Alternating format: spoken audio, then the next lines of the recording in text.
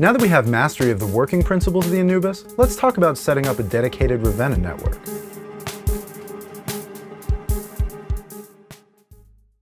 To make your life a little bit easier when setting up a dedicated Ravenna network, there's a list of compatible switches and configuration files on Merging's website. Let's head over there and grab one.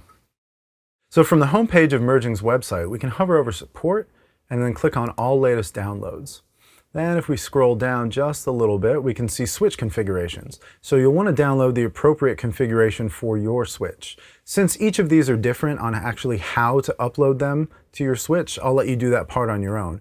But there's an important thing to note here.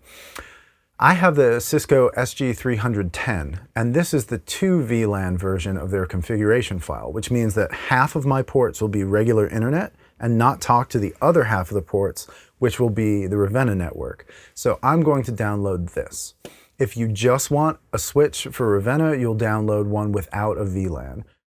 Another important thing to remember is that if you're using a dual VLAN configuration in your switch, you'll need 2 separate network adapters in your computer to be able to use the internet and the Ravenna network at the same time. USB 3 to Ethernet adapters can be had for very little money.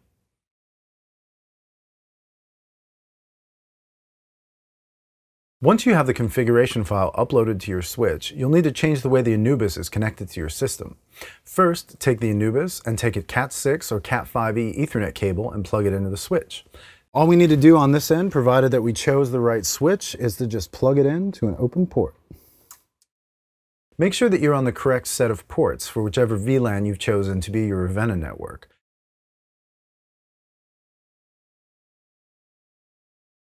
Let's head over to ANEMAN and configure some connections with our new Ravenna network. So same as before, we can see the core audio and the Anubis, so we can highlight those, and then we can make whatever connections we choose. For now, I'll keep it very simple and just do 2 outputs.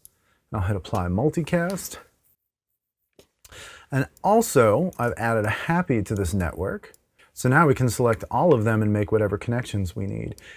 And a little tip on assigning inputs and outputs quickly. If you leave them collapsed on both sides, you only have to click once. You don't have to click and drag.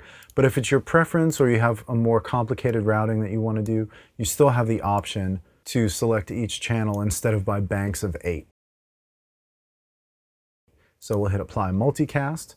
And now we should have 16 inputs and outputs from the happy working alongside whatever inputs and outputs we want from the Anubis.